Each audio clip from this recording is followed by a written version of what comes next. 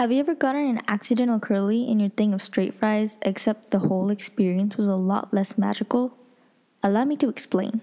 An invasive species is a plant, fungus, or animal species that is not native to a specific location and which has a tendency to spread to a degree believed to cause damage to the environment, human economy, or human health. But wouldn't it be fun to have exotic species roaming through the woods with our deer and elk?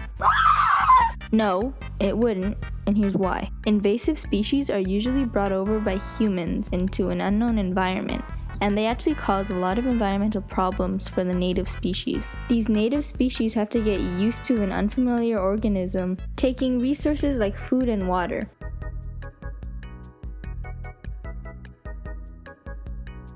This creates more competition, taking up space. Remember that food, water, and a habitat is crucial for any organism to survive. The damage caused by these invasive species typically lead to the death of native species, which is why they cause such a huge problem.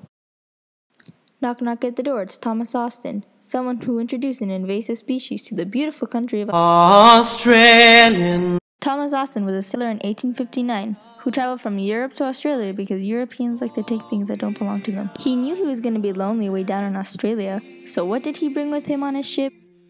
Bunnies. 24 bunnies. Unfortunately, Mr. Austin forgot that bunnies are very sexually active, so his 24 bunnies became a lot more than 24 bunnies.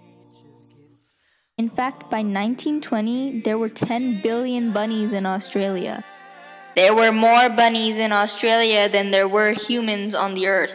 So as you'd imagine, the native species began to suffer greatly. These bunnies shared the same resources as kangaroos, possums, species of mice, and our other friends in the outback. However, there is a possible solution.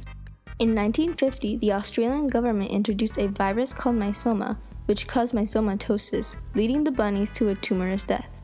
This didn't work, however, because the bunnies eventually adapted to the virus and it is now ineffective. Our solution is to aerially introduce a toxin called sodium fluoroacetate in the form of a powder onto areas that have mass populations of bunnies. This substance is also known as 1080 and won't affect the native species because it naturally occurs in the country's acacias, shaggy peas, and gastrolibium.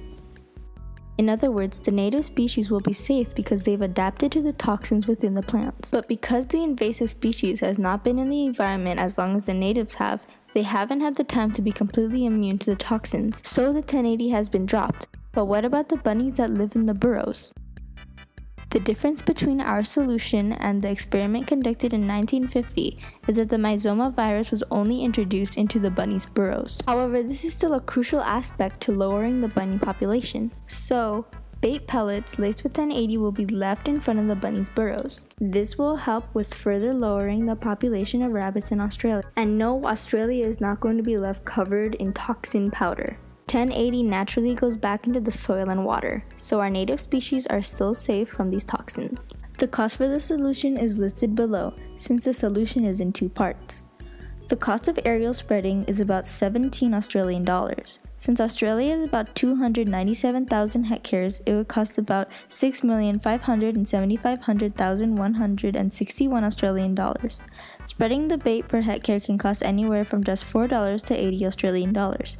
So the total cost for the bait will be from 1,547,097 Australian dollars to 31,041,936 Australian dollars. It may be costly, but if the bunny population does go down, our native species will be able to live comfortably again. And after decades of research and spending, the bunny population will finally go down for good.